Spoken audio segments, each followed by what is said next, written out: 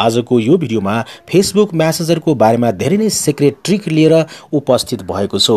जस्तै नर्मली हामीले मेसेन्जरमा कुराकानी गर्छौं र त्यस्तै नै यदि तपाईले आफ्नो परिवारको सदस्यहरूसँग एकदमै महत्त्वपूर्ण कुराकानी गर्न जाँदै हुनुहुन्छ भने अथवा तपाईले आफ्नो परिवारको सदस्यमा चाहिँ तपाईले कुनै ब्याङ्कको स्ट्याटसको बारेमा जानकारी आदान-प्रदान गर्न चाहनुहुन्छ र त्यस्तै नै पैसा सम्बन्धी अथवा पैसाको कारोबार सम्बन्धी आर्थिक सम्बन्धी तपाईले महत्त्वपूर्ण र गोप्य कुराहरू एकअर्कासँग गर्नको लागि जाँदै हुनुहुन्छ भने पक्कै पनि तपाईले यो ट्रिक चाहिँ अपनाउनु होला। किन भन्दाखेरि नर्मली मेसेन्जरमा कुराकानी गर्दाखेरि मेसेन्जरको डेटा चाहिँ इन्क्रिप्ट हुँदैन। किन भन्दाखेरि मेसेन्जरमा and to and encryption system रहेको हुँदैन। त्यसै कारणले गर्दाखेरि मेसेन्जरमा हामीले कुराकानी गर्दाखेरि हाम्रो कुराकानी लिकेज हुन सक्छ, हाम्रो डेटा चाहिँ लिकेज हुन सक्छ र यसरी चाहिँ धेरै नै नराम्रो हुन जान्छ। त्यसै कारणले गर्दाखेरि साथीहरु आजको यो भिडियोमा म तपाईहरुको लागि एकदमै सिक्रेट ट्रिक चाहिँ लिएर उपस्थित भएको छु, जुन ट्रिक अपनाएर तपाईले आफ्नो परिवारको सदस्यसँग गोप्य कुराहरू महत्त्वपूर्ण कुराहरू गर्न सक्नुहुन्छ र यसरी तपाईको डेटा चाहिँ एकदमै कुराकानी सुरक्षित रहन्छ। अब तपाईले आफ्नो मोबाइलमा मेसेन्जरमा यो कसरी सेटिङ गर्न सक्नुहुन्छ यसको लागि पक्कै पनि यो भिडियोलाई त अन्त्यसम्म हेर्नु नै होला र साथसाथै यो भिडियोलाई लाइक गरिदिनु होला र यो भिडियोलाई तपाईले विभिन्न सोशल मिडियाहरुमा जस्तै फेसबुक भयो, इन्स्टाग्राम भयो, इमो, मेसेन्जर यिनीहरुमा सबैमा तपाईले शेयर गरिदिनु होला र त्यस्तै नै यो भिडियो यहाँहरुलाई कस्तो लाग्यो पक्कै पनि आफ्नो विचार यो भिडियोको कमेन्टमा लेख्न चाहिँ नबिर्सिनु होला। नमस्ते, म हुँ अनिक र अहिले तपाईहरुले हेर्दै हुनुहुन्छ अनिक कम्प्युटर युट्युब च्यानल।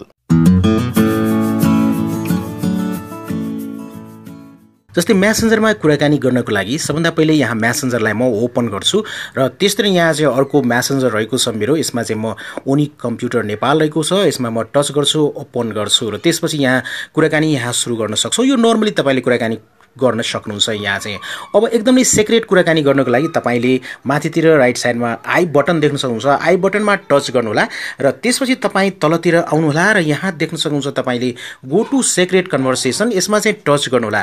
अब तपाईले यसमा टच गरिसकेपछि तपाईले यहाँ देख्न सक्नुहुन्छ सिक्रेट कन्भर्सेसन्स, एकदमै कन्भर्सेसन सिक्रेट रहन्छ, गोप्य रहन्छ। मानौ तपाईले यहाँ कुराकानी गर्नको लागि जाँदै हुनुहुन्छ, यहाँ केही कुरा लेख्नुहुन्छ, जस्तै यहाँ म हे लेख्न गइरहेको छु मेसेज, तपाईले मेसेजको लेफ्ट साइडमा एउटा देख्न सक्नुहुन्छ वाचको एउटा आइकन, त्यो वाचको आइकनमा तपाईले टच गर्नु होला। टच गरिसकेपछि अब तपाईले यहाँ देख्न सक्नुहुन्छ तपाईले यो मेसेजलाई कति सेकेन्डसम्म यहाँ चाहिँ राख्न सक्नुहुन्छ यो कन्भर्सेसनमा। जस्तै यहाँ तपाईले देख्न सक्नुहुन्छ यहाँ अफ पनि गर्न सक्नुहुन्छ है सबभन्दा पहिले, त्यसपछि यहाँ तपाईले 5 सेकेन्डसम्म राख्न सक्नुहुन्छ यो कन्भर्सेसनलाई, तपाईले 10 सेकेन्डसम्म पनि राख्न सक्नुहुन्छ, त्यसरी यहाँ देख्न सक्नुहुन्छ 30 सेकेन्डसम्म राख्न सक्नुहुन्छ, 1 मिनेटसम्म राख्न सक्नुहुन्छ, 5 मिनट्स राख्न सक्नुहुन्छ, त्यसरी यहाँ देख्न सक्नुहुन्छ तपाईले धेरैमा धेरै तपाईले यहाँ 1 डेसम्म राख्न सक्नुहुन्छ। जस्तै अब कुनै मेसेज अलिकति पढ्नको लागि टाइम लाग्छ भने तपाईले 1 मिनेटदेखि लिएर 5 मिनेटसम्म यहाँ तपाईले ड्युरेसन राख्नु होला। 1 मिनेट पछि पक्कै पनि जति पनि मेसेज हाम्रो बीचमा हुन्छ त्यो सबै डिलिट भएर जान्छ अटोमेटिकली र एकदमै सुरक्षित रहन्छ। त्यसरी यहाँ तपाईले 5 मिनेट राख्न सक्नुहुन्छ। ओके, 5 मिनेट तपाईले राख्नु होला र यहाँ कुराकानी गर्नु होला।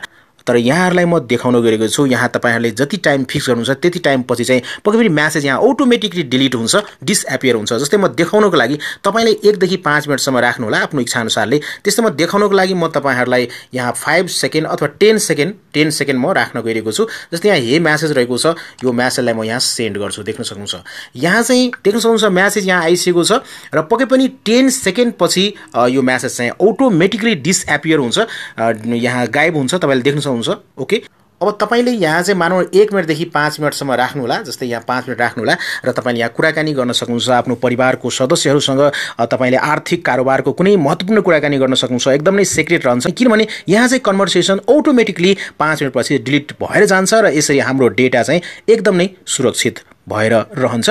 पक्कै पनि साथीहरु तपाईले महत्त्वपूर्ण कुराकानी गर्दै हुनुहुन्छ भने यो सिस्टमबाट चाहिँ कन्भर्सेसन गर्नु होला भन्दै आजको यो भिडियोबाट म बिदा लिन चाहन्छु। Take care, good by, Jay Nepal.